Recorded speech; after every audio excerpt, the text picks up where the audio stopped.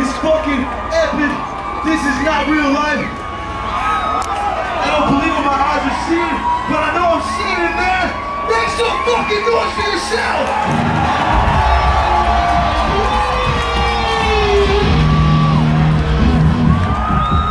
I'm not the best at talking, man, but yo, who saw us in 2019 at Sound of Fury? Hell yeah, man. That said, hooked us up with rap, and we went off to do a record called California Curse, man, in the basement.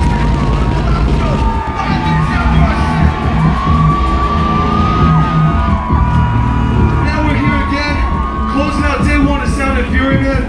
We got a new record in our back pocket, and I can't wait to share with you all, man.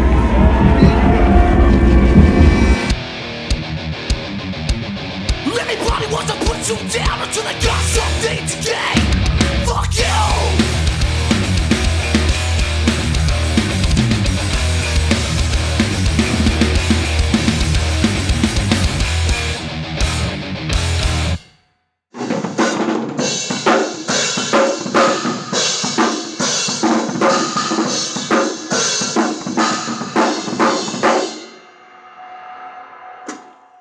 I feel like, and maybe I'm way tripping, smoother than the last record though?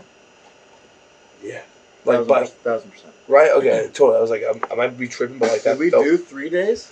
We did too. You know, with the last album, I feel like every record that we've done, and you know, I feel like it kind of goes for a lot of bands too. It's like you just try to do what you did last time. If you're not changing your sound, you just want to trim the fat and just do it better. And so we really like spent time just trying to figure like does this need to be here? Like, let's make everything we put down, it has to be there. It's mandatory, and it adds to the song and brings it. So I feel like with this record, we like really tried to bring everything we like, which is like just a blend of like guitar music with like mosh music and really catchy hooks and sing-along parts. And so without really too much thought into it, you know, we did that. I think we were able to achieve that.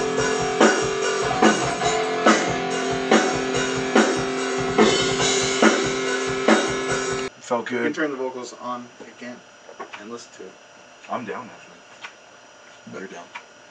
I'm down. I mean, I'm like, no. I A little more straightforward, straight to the point, like less outside influences and more just kind of a balls to the wall, like hardcore record. I think that a lot of personal shit happened to each and every one of us in the past couple of years, and I think we were definitely trying to channel that and just make a really angry, mean hardcore record that like a lot of younger kids can gravitate towards.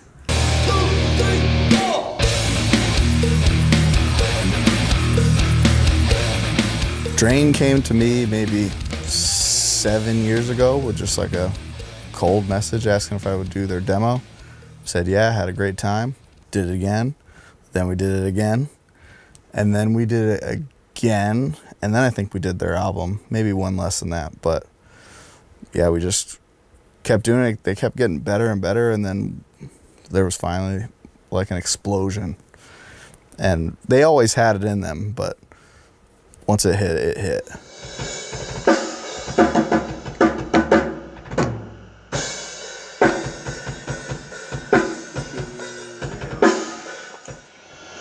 And we made it scientific earlier where we took the space between the hits and we made the bell the exact distance. Your new tempo is what the gap should be. You don't want it to be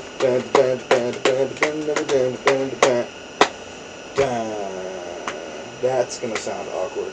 So like slow We've been down with Taylor for every single release we've done. You know, we just started with a dry email. We didn't know him. We were just fans of his band, and we were shocked that he even responded to us in like 2015. And we booked our first little studio time with him, and we had a great time. We learned a lot, and we went back, and we just keep coming back. And so now it's cool because it's like, I just feel like it's me and my bandmates. We were like my best friends, and we're sitting in there with just like our big bro, you know, and he's just like so real and so honest. It's like, yo, that sucks, do it again, you can do it better. And he pushes us, and also like is able, he's the king of the mosh, you know, he knows what it's gonna take to make that part just like hit extra hard. Between him bringing that side, we're bringing the music, and you know, also just being like open to trying new things, you know, like random like percussions or things in the back, just different layers. I feel like we all have made a really good like melting pot together. Sucks.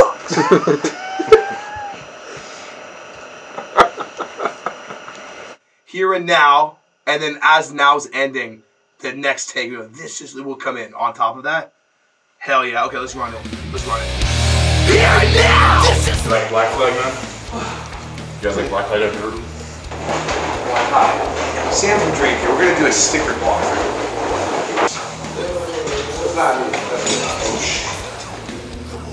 Oh yeah! Don't stop! When I needed them the most, everybody hangs around when you're on top, but up to then you're alone.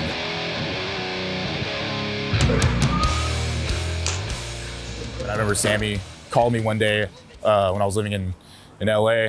He called me, he's like, hey man, you want an espresso shot to the face? And I was like, fuck it, man, hit me. And he's like, yo, we're signed to Epitaph. And I was like, dude, I fucking sprang out of my bed, all happy and shit. I remember Sammy had let me know that Epitaph was interested, and I was like, yeah, okay, whatever. Like, I'm sure they are. Like, I didn't really take it seriously, because I was like, no fucking way. And then when we kind of kept being like, no, man, I think it's gonna happen. And I was like, I was still very skeptical, like, there's no fucking way, like, what?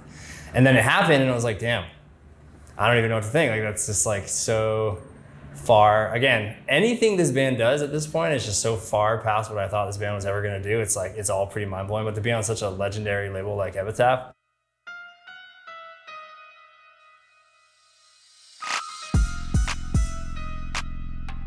Our goal with this was to kind of go into like a slightly different direction, like not super out of the realm of like what Drain is. You know, we didn't want to write the same record again. You know, we kind of want to push ourselves and tap into different territories, you know, that we haven't before. I think I can speak for the rest of the guys in that this new record is definitely just supposed to be in a non-corny way, a beacon of light for anyone who's trying to pursue anything in life. Just very, very, very simply put, like, just stick with it, keep going, don't stop. And you know, if we can do it, you certainly can too.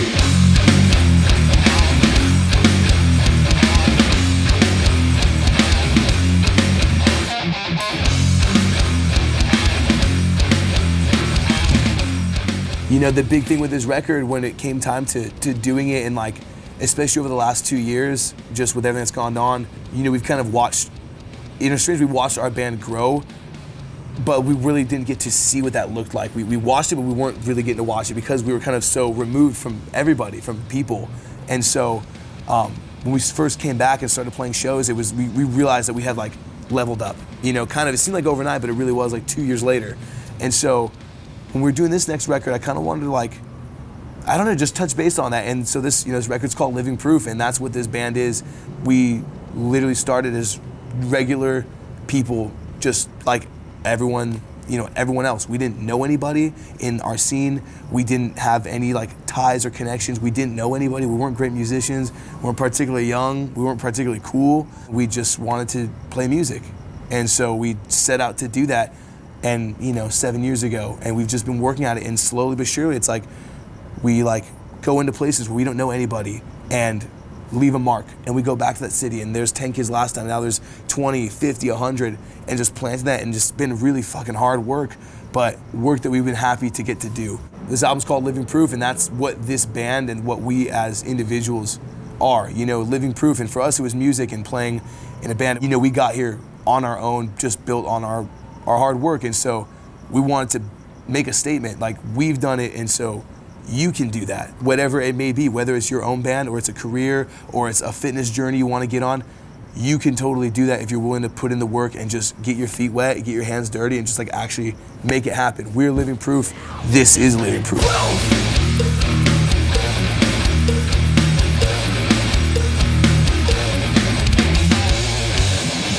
This living proof separates me from true. Who are you? These are the words I wish I had when I needed them the most. 'Cause everybody hangs around when you're on top, but up to then you're alone. That's that's like you aged like. That's me about to have a stroke, dude. I can't breathe. You look like the bad guy from The Mask when he puts the mask on. You're like, dude, look at it. This is like last week's show a month ago. That's like non-edited. It's not an edited picture. It just, I think, That's what I'm saying. So but this album too, by album 4, like I will be dead. I'm for sure dead. That photo is gravity happening to you as you land and come back up, so your skin is coming down, and the photo was shot here. Damn. You hit the child with that. Yeah. I mean that. Yeah, Honestly, I need that too. Then I'm just gonna Botox it and we'll be styling, you know? Yeah, you'll be fine.